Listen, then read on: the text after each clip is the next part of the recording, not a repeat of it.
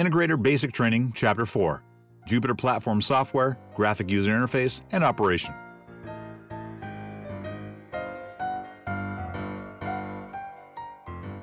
In this chapter, we'll cover downloading, installing, and opening the Jupiter control software, recognizing the various types of apps that are available and begin to choose between them for specific project types that utilize a Jupiter DSP, navigating and using the software's file menu system, the different sections of the software user interface.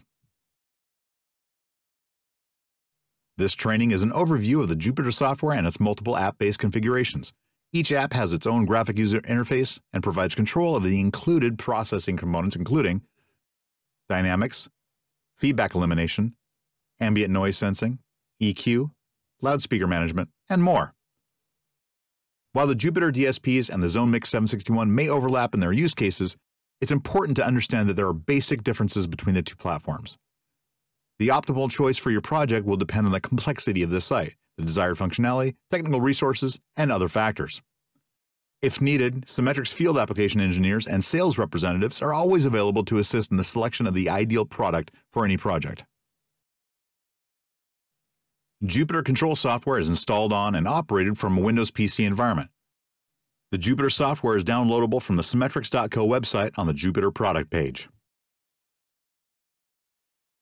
Once installed, the Jupiter software is found under Symetrix in your computer program list. When opening, the software gives you the choice to create a new Jupiter project file, use an existing file stored on your computer, or pull an existing file currently loaded on a connected device. When selecting a new app file, the software provides a choice of multiple apps, each with its own unique signal chain and GUI. These apps have been developed by the experts at Symetrix to provide a starting point for a variety of project types. It's important to note that the available apps are dependent on Jupiter models. The drop-down list allows you to choose the preferred I/O configuration, and the options will update to match that of the device.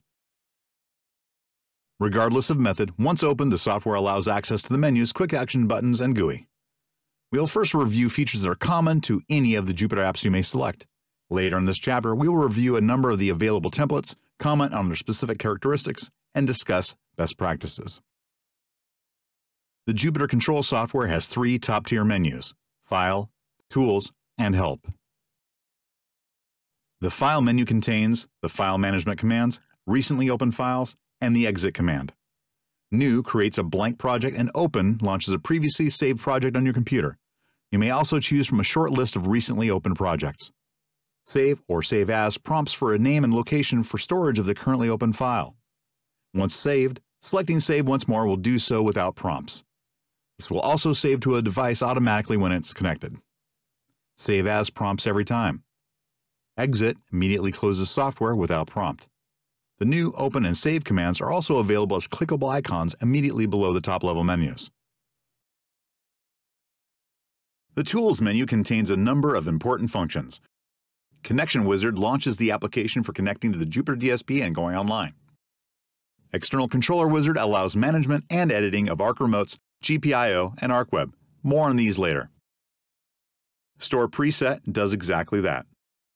Presets can be either global or individual parameter-based. Recall Preset triggers a previously stored preset. Manage Presets allows naming, copying, and deleting of presets.